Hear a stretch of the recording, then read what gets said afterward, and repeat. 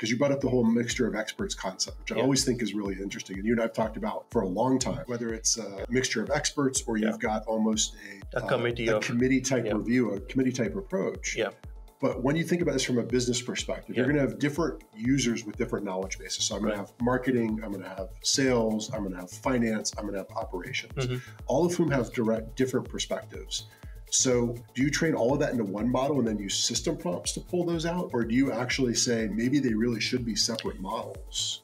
I would train them separately and then kind of bring them in by locking some of the weights down. And the reason is that you want to build real experts in certain domain and not have the others kind of get biased, right?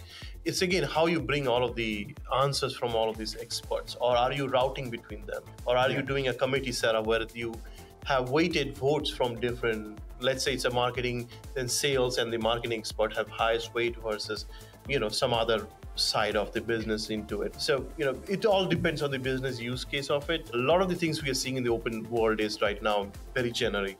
But as soon as you start to get in a business use case, it needs to be more. Well, and that's why they call them all foundational models, right? They're not, a lot of them are not intended necessarily to be used just purely as they are. They're intended for as a business that you're going to enrich and add additional training, use some form of retrieval augmented generation to do something with it. But I think the other interesting point you bring up there is like, if you think about it from that committee type approach or the mixture of experts is, it gives me different ways to partition the domain and the security of it.